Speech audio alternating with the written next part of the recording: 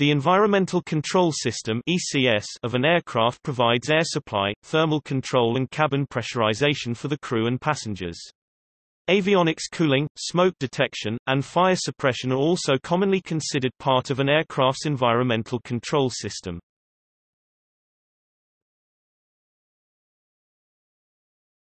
Topic. Overview. The systems described below are specific to current production Boeing airliners, although the details are essentially identical for passenger jets from Airbus and other companies. An exception was Concorde, which had a supplementary air supply system fitted due to the higher altitudes at which it flew, and also the slightly higher cabin pressure it employed.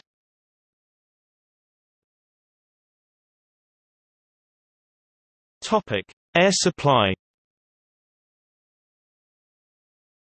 On jetliners, air is supplied to the ECS by being bled from a compressor stage of each gas turbine engine, upstream of the combustor.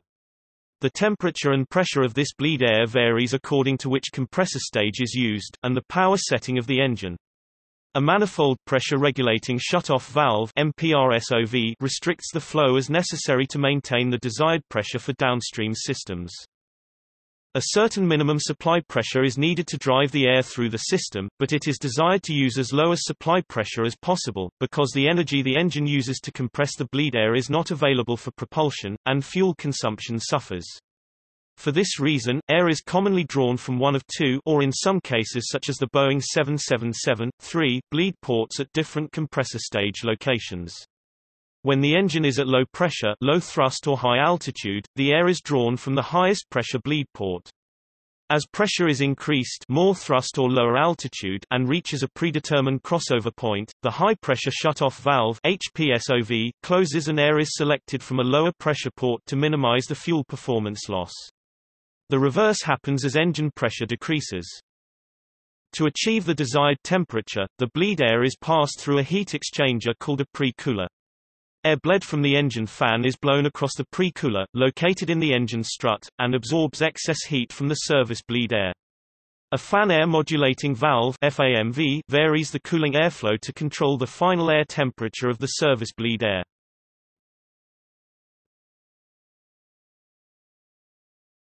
Topic: Cold air unit. At the heart of the cold air unit, (CAU) is the air cycle machine (ACM) cooling device.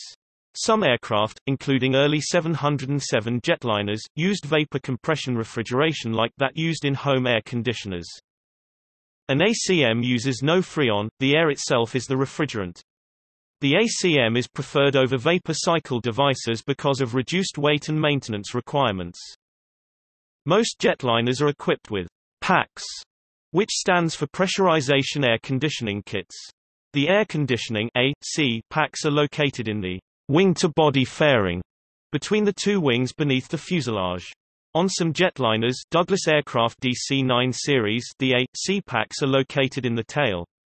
The aircraft packs on the McDonnell Douglas DC-10, MD-11 and Lockheed L-1011 are located in the front of the aircraft beneath the flight deck. Nearly all jetliners have two packs, although larger aircraft such as the Boeing 747, Lockheed L-1011, and McDonnell Douglas DC-10, MD-11 have three. The quantity of bleed air flowing to the AC pack is regulated by the flow control valve, FCV. One FCV is installed for each pack. A normally closed isolation valve prevents air from the left bleed system from reaching the right pack, and vice versa, although this valve may be opened in the event of loss of one bleed system.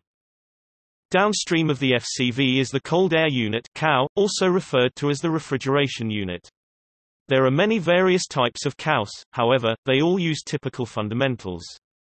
The bleed air enters the primary ram air heat exchanger, where it is cooled by either ram air, expansion or a combination of both. The cold air then enters the compressor, where it is repressurized, which reheats the air. A pass through the secondary ram air heat exchanger cools the air while maintaining the high pressure.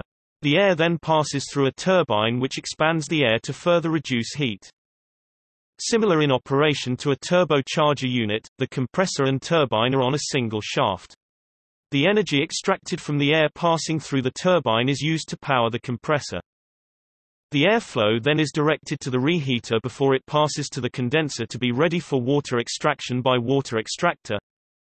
The air is then sent through a water separator, where the air is forced to spiral along its length and centrifugal forces cause the moisture to be flung through a sieve and toward the outer walls where it is channeled toward a drain and sent overboard. Then, the air usually will pass through a water separator coalescer or the sock. The sock retains the dirt and oil from the engine bleed air to keep the cabin air cleaner. This water removal process prevents ice from forming and clogging the system, and keeps the cockpit and cabin from fogging on ground operation and low altitudes. For a sub-zero bootstrap cow, the moisture is extracted before it reaches the turbine so that sub-zero temperatures may be reached.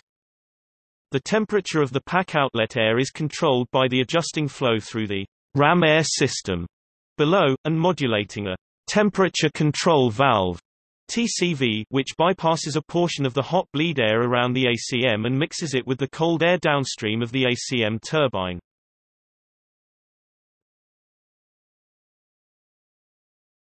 Topic: ram air system. The ram air inlet is a small scoop, generally located on the wing-to-body fairing.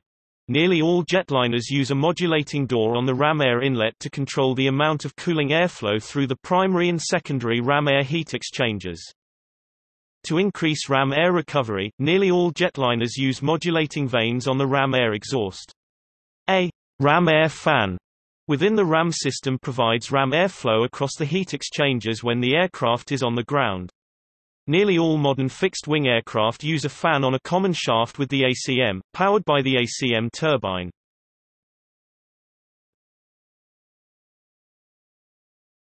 Topic: air distribution. The A/C pack exhaust air is ducted into the pressurized fuselage, where it is mixed with filtered air from the recirculation fans, and fed into the mix manifold. On nearly all modern jetliners, the airflow is approximately 50% outside air and 50% filtered air. Modern jetliners use high-efficiency particulate arresting HEPA filters, which trap more than 99% of all bacteria and clustered viruses. Air from the mix manifold is directed to overhead distribution nozzles in the various zones of the aircraft. Temperature in each zone may be adjusted by adding small amounts of trim air, which is low-pressure, high-temperature air tapped off the A/C pack upstream of the TCV.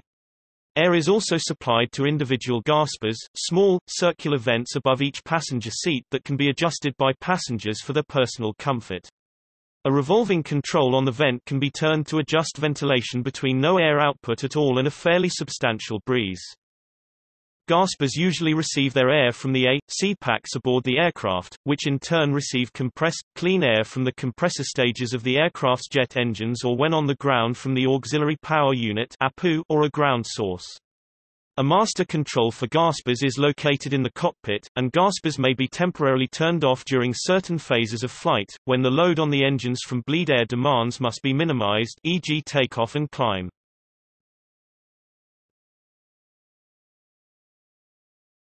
Topic: pressurization.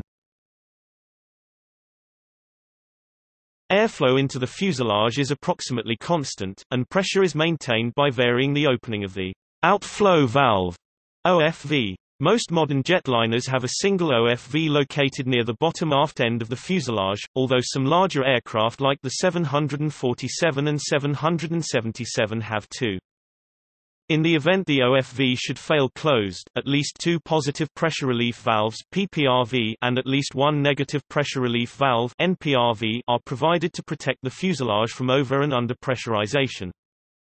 Aircraft cabin pressure is commonly pressurized to a cabin altitude of 8,000 feet or less. That means that the pressure is 10.9 pounds per square inch, 75 kilopascals, which is the ambient pressure at 8,000 feet, 2,400 meters. Note that a lower cabin altitude is a higher pressure. The cabin pressure is controlled by a cabin pressure schedule, which associates each aircraft altitude with a cabin altitude.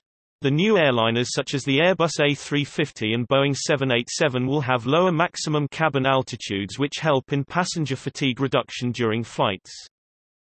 The atmosphere at typical jetliner cruising altitudes is generally very dry and cold. The outside air pumped into the cabin on a long flight has the potential to cause condensation which might in turn cause corrosion or electrical faults, and is thus eliminated.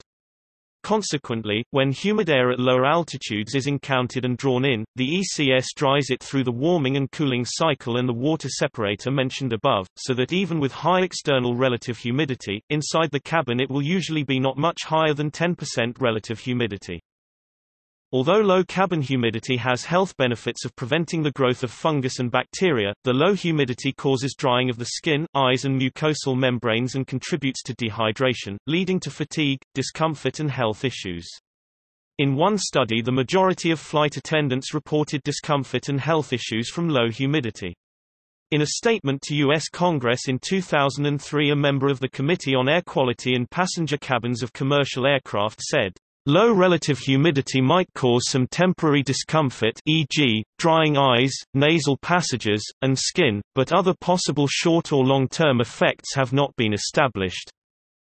A cabin humidity control system may be added to the ECS of some aircraft to keep relative humidity from extremely low levels, consistent with the need to prevent condensation.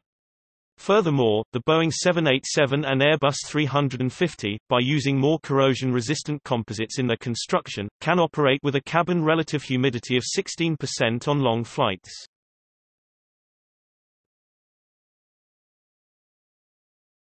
Topic: Health concerns. The bleed air comes from the engines but is bled from the engine upstream of the combustor. Air cannot flow backwards through the engine except during a compressor stall, essentially a jet engine backfire, thus the bleed air should be free of combustion contaminants from the normal running of the aircraft's own engines. However, on occasions carbon seals can leak oil containing potentially hazardous chemicals into the bleed air, in what is known in the industry as a fume event. This is generally dealt with quickly since failed oil seals will reduce the engine life. Oil contamination from this and other sources within the engine bay has led to health concerns from some advocacy groups and has triggered research by several academic institutions and regulatory agencies. However, no credible research has yielded evidence for the existence of a medical condition caused by fume events.